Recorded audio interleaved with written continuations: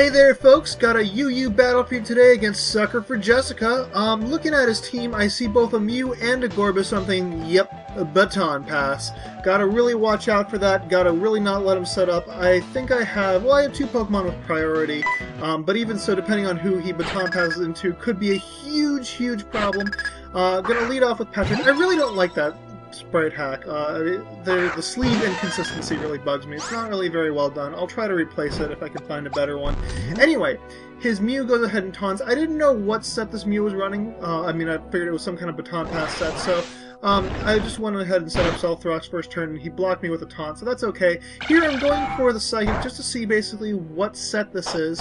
It's a leftover set, so it's some kind of, it looks like to be a support set, further evidenced by the fact that he has Seismic Toss. Gonna switch out into Clank, thinking that maybe he runs something like Thunder Wave, or rather, you know, Seismic Toss wouldn't do anything either, so that's great for me. Clank is going to be a hard counter to this Mew, as evidenced by the fact that he's switching straight out. Goes into his Machamp, gonna go for the Shadow Punch, just not wanting to overpredict. I could have gone for the sub, but, you know, just in case he had something that could actually hit me, it wouldn't have been great. Gonna call back Clank at this point, just in case this thing carries the Ice Punch. I don't know that it does, but I don't want to get hit by an Ice Punch. He goes for the sub on the switch, leading me to think that maybe he was bluffing here. Maybe he really doesn't have anything to hit my Golurk, but either way, I'm going to be able to set up my Stealth Rocks, and I'm really glad that this set for Uxie carries Psychic and not, say, U-Turn. U-Turn is generally the better move because it allows you to keep up your momentum, but in this case, it really behooves me to have Psychic so I can hit strong Fighting type and also Poison type Pokemon. It's actually Psychic. The reason Psychic's on the set is for Nidoking. This is kind of my hardest counter for Nidoking. Anyway, he goes ahead and hits me with some Stone Edges. I'm taking those hits rather well. I'm down to 123 HP. I'm not going to be able to take too many more hits. Here I'm breaking the switch, and I'm just going to go ahead and go for the rest, just to get maximum recovery, get back up to full health. I am running a Resto Chesto set, so that is going to be a great little bit for me. So Patrick is now going to recover back up to full HP, and I'm going to wake up with my Chesto Berry. Chesto, not Lum anymore. I finally swapped out that item. I was running Lum for the longest time, and Lum just would have just a stupid item to have when all I really want it for is the rest. So anyway, switching to Tux, thinking the strongest special attacker on my team. He goes ahead and Scalds me, doesn't get the burn, luckily. He does pop my Air Balloon. That's not going to be great for me, but it's not going to be awful. Here I go for the Grass Knot, and I do hit. I mean, obviously I hit. He stays in, is what I mean. And I'm like, wow, that's doing a lot of damage. Yeah, I got the crit. I'm willing to bet that crit mattered. I'll have the calcs up in the annotations, but yeah, I doubt I really could have KO'd. Now, I could stay in here and just do a massive amount to Registeel, but I don't want to get T-Waved, and I'm thinking that Clank is probably a pretty hard counter. He's got the Earthquake, so I'm really glad I switched out. I don't often see these things carrying actually attacking moves. I mean, I guess some run Charge Beam, this guy runs Earthquake. It's an interesting set. I'm just really glad that I switched out. Earthquakes really aren't doing anything to me, especially after Leftovers Recovery.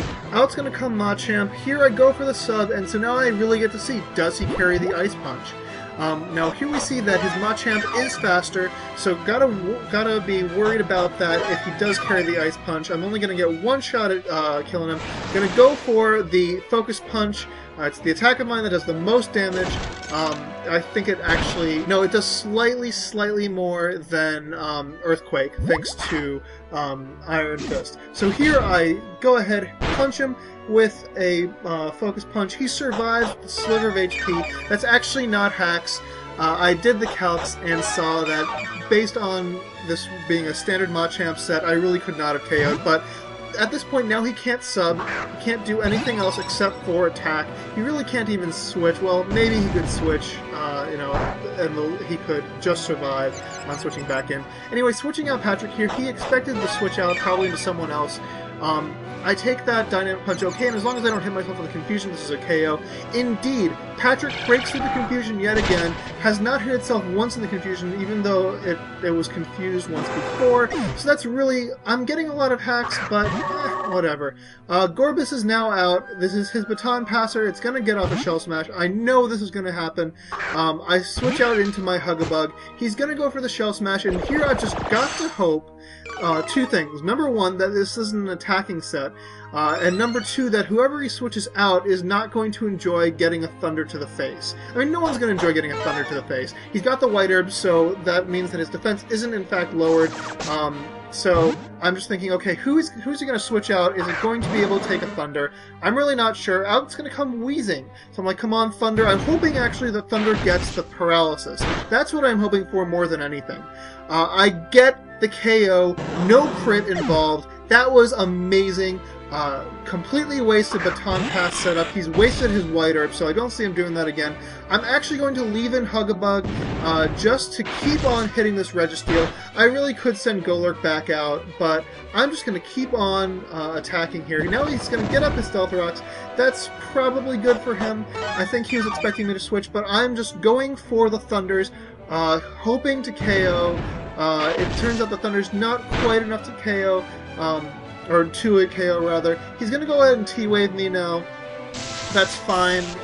Hug-a-Bug is basically in here for death fodder. Not necessarily death fodder, but I just really wanted this Registeel dead. Here he goes for the Seismic Toss. I can take exactly... So next turn, he's going to be able to KO me with the Seismic Toss, and my Thunder misses! This is the... So he gets a bit of hacks right back. Now I'm just like, okay, well... Bye-bye, Hug-a-Bug, you did a really great job.